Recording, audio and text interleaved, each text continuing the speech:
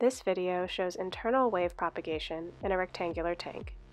It was created for AOS 103, Introduction to Physical Oceanography, taught in the fall of 2020 at UCLA by Stewart, Jordyn Moscoso, and Clara Si.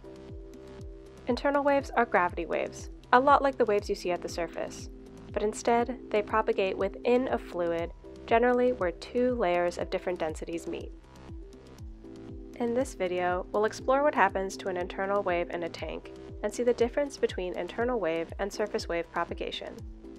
So for this experiment, we'll need the following materials: a 1 meter rectangular tank, about 100 grams of sugar so that we can create a dense layer at the bottom, a pitcher of water so we can carefully pour in a surface layer, some food dye to show the layer interface, a couple of foam blocks to prop up the tank, 20 liters of water, and a rubber duck to visualize how waves move material across the surface. Now for the experimental setup. We begin by propping up the tank with a few foam blocks and adding 13 liters of water. We take some sugar and add about 100 grams to create a dense layer at the bottom of the tank. We do this so that we can have 2 layers of water inside the tank to see an internal wave pass between these layers. From here, we add the remaining 7 liters of water, dyed slightly blue, so we can see the distinct line or interface between the top and bottom layers. Last but not least, we add a rubber duck to the lowered side of the tank so that we can see how waves move material across the surface. And now that we've set up everything, we can lower the left side of the tank by removing the foam blocks. Immediately when the left side is lowered, this is what the 2 layers of water will look like inside the tank. This type of density configuration is unstable, and now the question becomes, what happens to the fluid inside the tank so that it can reach an equilibrium?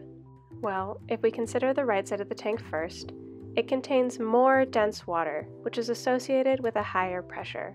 On the other hand, the left side of the tank has more of the lighter layer of fluid, which is associated with a lower pressure. This creates a pressure gradient force moving from right to left, and thus induces the direction of wave propagation from right to left. In reality, the wave will move from right to left until it reaches the other side of the tank, and then reflect, move from left to right, and so on and so forth until the wave has been dissipated.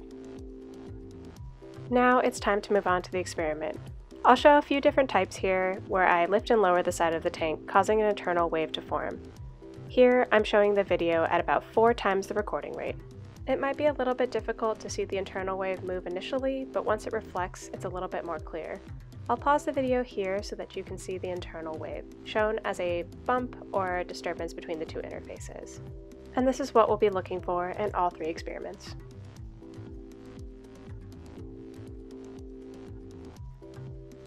So for this second experiment, I lift the other side so we can watch the wave propagate in the opposite direction.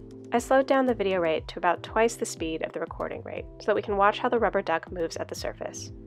You can see here that the rubber duck moves in quasi-circles as the surface waves pass by. Waves in general do not tend to move material across the surface, although there is a wave-induced flow called Stokes drift that does move the duck in the direction of wave propagation. So for this last experiment, I'll lift and lower the side of the tank really quickly so that I can show wave breaking. As you can see here, wave breaking does an efficient job at mixing the 2 different density layers. Like surface waves, internal waves can also break. And when they do, they mix layers of different densities in the ocean interior. That's it for this video. This video and all associated art was created by me, Jordyn Moscoso, with experimental advising and design by Stewart. A huge thank you to the Atmospheric and Oceanic Sciences Department for providing the rectangular tank, and to the Marine Operations Center for a space to conduct this experiment. Finally, thank you to the DIY Dynamics team. To see other experiments of planetary fluid dynamics or oceanographic focuses, follow us on Twitter or visit our website listed above. Thanks for watching!